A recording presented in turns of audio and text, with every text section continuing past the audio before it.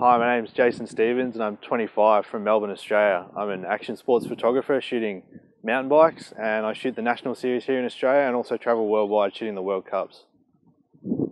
Today I'm going to talk to you about the gear that I use and the equipment that I use and how I go about making a picture that you might see on the web or in a magazine.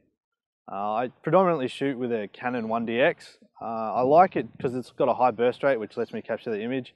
It's also got a high dynamic range and its low light performance is outstanding. I also use a Canon 7200 2.8.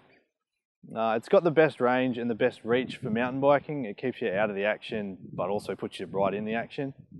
I also shoot with a Sigma 15mm fisheye. I like that because it gives you a broader range, and I actually like the way that it changes the image and distorts it around the edges. It gives you a much more interesting feel. I also use the Canon 51.2 to shoot bike reviews and also riders off their bikes. It's great for portrait work and also separates what you're trying to shoot versus the background or other things that might confuse people. Today we're going to talk about some of the gear that I use and how I get it around the world. I use my f-stop bag predominantly due to its size. It carries my 300 and all my gear in it without any excessive or extra bags. All my flashes, I carry 4 flashes predominantly and 6 triggers, just in case there's an issue, and it all fits in the bag. It also carries all 3 bodies that I use, along with all the lenses. It's also fairly waterproof, which protects it even when you're in bad weather. It's also a good size for travel. It fits in an international aircraft easily with carry-on. It fits on the overhead locker without any real issue. It's almost designed for it, though f-stop don't recommend it. One of the advantages I find with the f-stop bag is even when it's muddy or dusty, everything fits in from the back. So the rear loading compartment makes it super easy to get any gear out. I'll try and show you what's in here. Inside my f-stop bag, everything's packed in super neatly. I have my 300 at the top, 2 extenders here, one for the Sigma and one for the Canon. I also carry both bodies here, a 7D and a 350D infrared. I also carry a 2470 up here, along with my 1635, my 50F 1.2, and also my Sigma 2.8 fisheye. Also, I carry my 1DX body in here, connected to my 7200. I find that the easiest way to move things, as the 300 has a huge front element, which I can't fit into the bag neatly with everything else connected. This is the 1DX that I shoot with, and this is my 7200 lens, which is on there 70 to 80% of the time. I swap it off for the fisheye regularly at races, but they're about the 2 lenses that I generally use.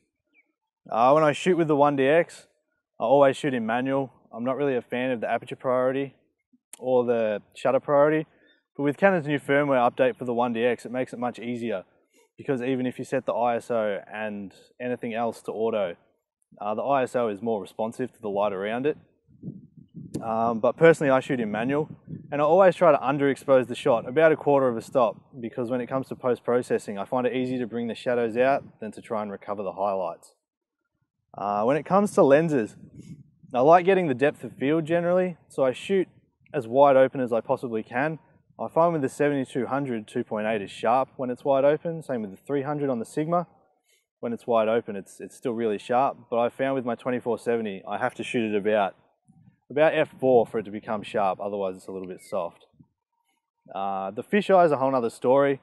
Because 2.8 can reduce the depth of field to nearly nothing, sometimes it's better to shoot up around f10. In terms of shutter speed, it's all about the shot that you're going for. For pans, I try and drop the shutter speed down to somewhere around 1/60th, 1/50th, which obviously means the f-stop has to go much higher, up around f20. But for the action shots, I find that around 1 in 2000, 1 in 2500 is an optimal shutter speed for the bikes that I'm shooting. Another reason that the 1DX and the Canon L series lenses are a prime choice for me is their durability due to the weather. When you're shooting a World Cup, even though you might have a camera cover or something, the weather comes in and goes like no tomorrow. For example, last year in Leogang it snowed. At Val d'Isere a couple of years ago, it was rain, sun all day. And the camera cops are beating. The 1DX has a renowned history for being completely weather sealed, and the new 1DX is absolutely no different. It's completely weather sealed and absolutely durable. We sat in the rain in Cairns for over a day in tropical rain. We probably got 100 mil of rain that day. and the 1DX copped a fair beating, but nothing to stop it completely. A couple of buttons stopped, but the ability to shoot continued. The 7200, along with all L-series lenses, carries the weather seal at the bottom, which connects to the camera properly and allows the weather to not get in. It's not waterproof, it's just water sealed. It's worked excellently in the past for me, not only for bikes, but also doing other things.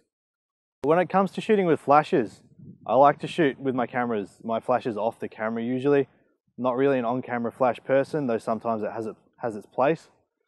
On the contrary, I don't shoot with Canon flashes because I find they're exclusively expensive for the rating of damage that might happen to the flashes when shooting off camera.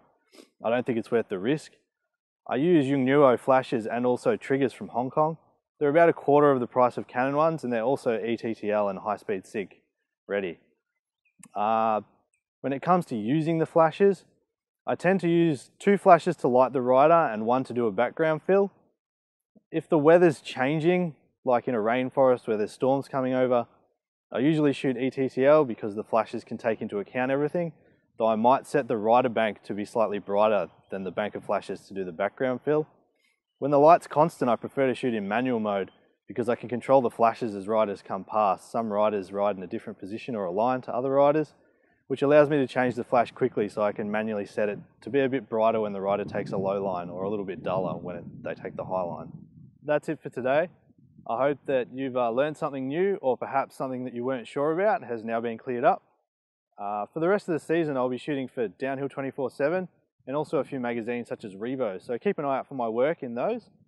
And also check out my site. It's got some shots from the past, and it's also a good way to keep in contact with me. If you have any further questions or you'd like to have a chat, I have a contact form on my site, and I also have an email that you can contact me through. The site is jasonsteversimagery.com. You can also contact me through my Facebook. You just have to search for Jason Stevers Photography. If you're out and about around the world at World Cups, or hanging out at some of the state races here in Victoria, or even the national ones, come and say hey. I'm always happy to have a chat and have a bit of a talk.